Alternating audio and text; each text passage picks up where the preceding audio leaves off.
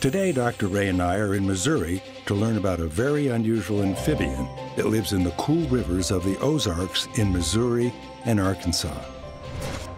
Ray, this riverbed would be ideal habitat for so many species of wildlife. It's true. Apparently in the Ozark rivers, there's something called a hellbender. Have you heard of a hellbender? Never. They call it a hellbender or a snot otter. What could that be? I don't know. It sounds like quite an attractive animal. But apparently they're an endangered species and they're really important for the health of these rivers. Hellbenders are the largest species of amphibian that we have here in the United States. There's an Ozark hellbender and an eastern hellbender. There's a reason why they have that name of hellbender. Back in the day, people would catch them on line and reel and be terrified of this thing. Well, Ozark hellbender is a large aquatic salamander that can get about 16 to 20 inches in size. They have a big flat head, like a pancake, wrinkly skin all down their side, and they have a large rudder-like tail for swimming and 4 limbs to walk with. They have skin that almost looks like a lasagna noodle, and these folds in their skin help them to absorb oxygen by giving them more surface area to do so. Like all amphibians, salamanders breathe and absorb water through their skin. This makes them very vulnerable to changes in the environment. Globally, more than 40% of amphibians are now in danger of extinction due to pollution, deadly disease, and habitat loss. Amphibians are what we like to refer to as an indicator species, meaning that they're so sensitive to environmental changes that if there is a problem with their habitat, they're often the first species to go. Hellbenders in particular, because they are a fully aquatic species, if hellbenders are present and in good numbers, we know that the waterways are healthy. Unfortunately, Ozark hellbenders have been disappearing for decades. In the early 2000s, it was estimated that if serious considerations for the conservation of Ozark hellbenders were not made, we were going to lose this species within our lifetime.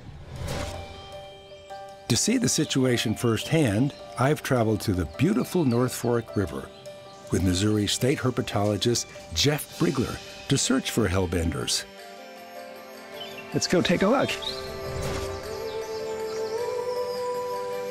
This is such a beautiful environment, Jeff. What is it that makes it so perfect for the hellbender? Well, the Ozarks are very kind of ancient mountain ranges. It has a lot of limestone dolomite rock that easily erodes when water runs through it. This rock is actually in the river bottoms too. It breaks off, creates these nice big boulder rocks, bedrock crevices, and ideal conditions for this animal to live. In addition to that, you have some of the biggest springs in North America here in the Ozarks that pump in very cold water. And that cold water is heavily saturated with oxygen. And for a hellbender that breathes through their skin, it can easily absorb all the oxygen it requires just because of the cold conditions of these rivers. Plenty of other amphibians and reptiles also thrive in this unique habitat. But today, we're on a hellbender hunt. So right over here under the base of this rock might be a good spot? That might be a really good spot there. Or see this little edge of bedrock right here exposed? If there's any hooks or little nooks and crannies along that bedrock ledge right there, that's the most ideal location. So for a bottom walking hellbenders, they love to crawl into these little holes and tight places. This is a great location for hellbenders. The only way to find one of these slippery salamanders is to suit up, get wet, and turn over a few rocks. This river should be teeming with life. It's exactly the type of habitat that Jeff was describing.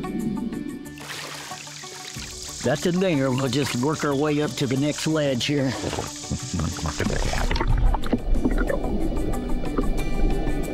Hellbenders don't like to be out at daytime. They like to hide under the large, massive rocks in the system where the predators cannot get to them.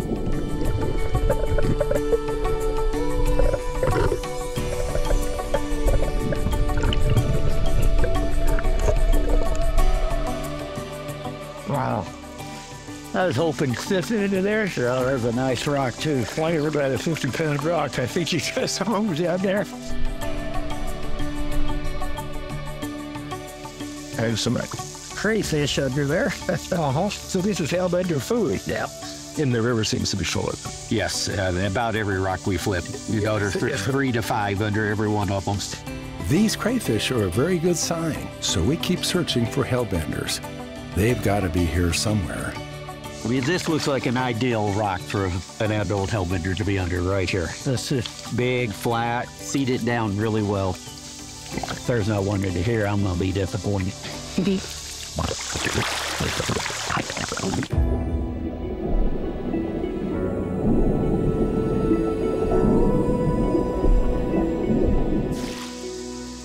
How there wasn't one under that, I don't know. I can't believe there wasn't one under there either. I mean, there used to be a lot easier, didn't it? By far. Back in the 70s and 80s, they would find a hellbender under about every 4th or 5th rock they would be really. Oh my gosh, it takes me about 100 to even get one. Apart from getting a very good workout, this was a very bad sign. We estimated back in the 70s that Missouri's rivers and streams had about 44,000 hellbenders. And today, we estimate in the Ozarks, there's less than 2,000. But there's good news on the horizon.